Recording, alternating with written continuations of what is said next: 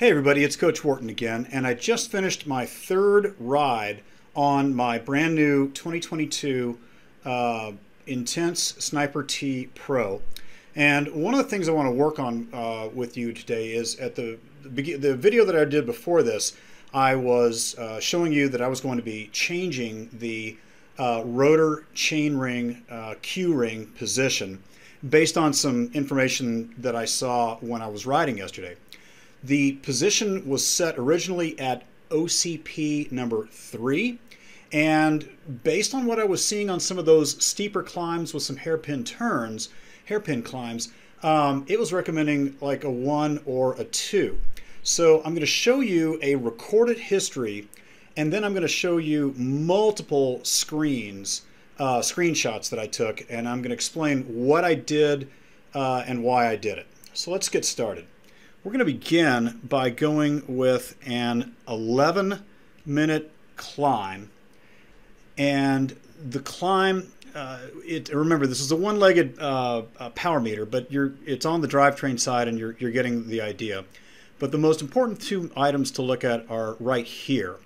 The optimum the optimum crank angle average was 89 degrees. So if you think about moment looks like this. Right now, the moment for this pin is 0. Right now, the moment for this pin is 0. But when the pin is right at 90 degrees, that is the longest moment you can get, because if this were a crank arm, you would have 165 or 170 or 175 millimeters of crowbar, quite literally. And so for this 11-minute climb, with all the climbing and some of the descending and some of the flats and all climbs, I was watching it in real time, and it was going between 1 and 4 and 2 and 3 and 1.5 and 2.5. But for the whole average, it ended up being a 3. Okay, maybe I need to make a change. But wait, let's go back and let's look at another 2-minute climb. This one is arguably the toughest part of the climb for this loop. And the optimum chainring position is 2.5 with an angle of 87. Now remember, if we look at the 11-minute one, it was at 89. And if we look at the 2.5-minute one that's very steep, it's at 87. They're both higher than 90 degrees. Why is that? Well, if you think about it, a bicycle that's flat tends to have an optimal chainring position of about 95 to 105 degrees.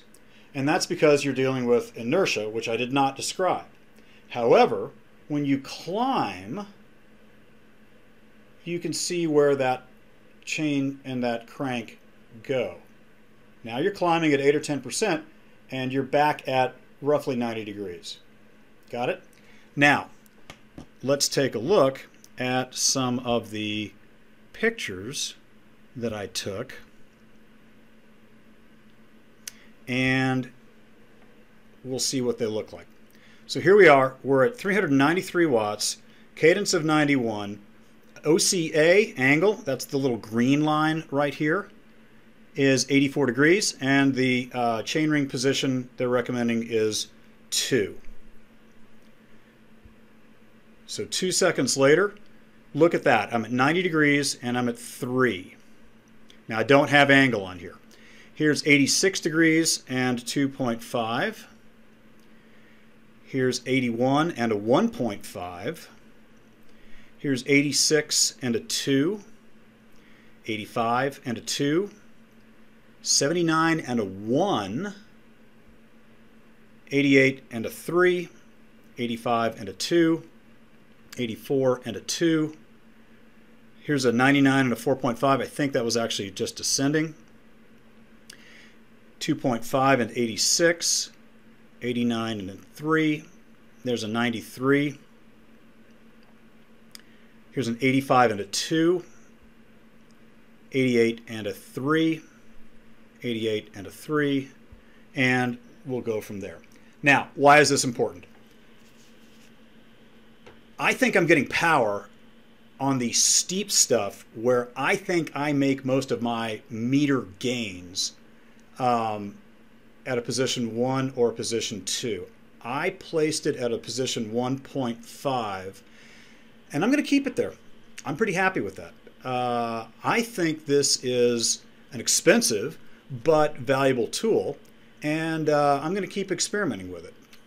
So that's kind of where we stand. I'll include some pictures of it, but remember the idea. I wrote this in my book. This is a chapter in my book. But when you get a propeller blade at 3 o'clock or 9 o'clock, it is at its most efficient. However, you've got to deal with inertia. Well, if you're climbing a bicycle and it's flat, your inertia is going to be like this. But when you, when you ride a bicycle and it's flat, it's like this. But when you climb, bingo. The steeper it is, the more you are using that crowbar at close to 90 degrees. So I'm going to keep it between 1 and 2 for a couple of weeks. And the next video I make is going to be showing off some of the latest in regards to the suspension.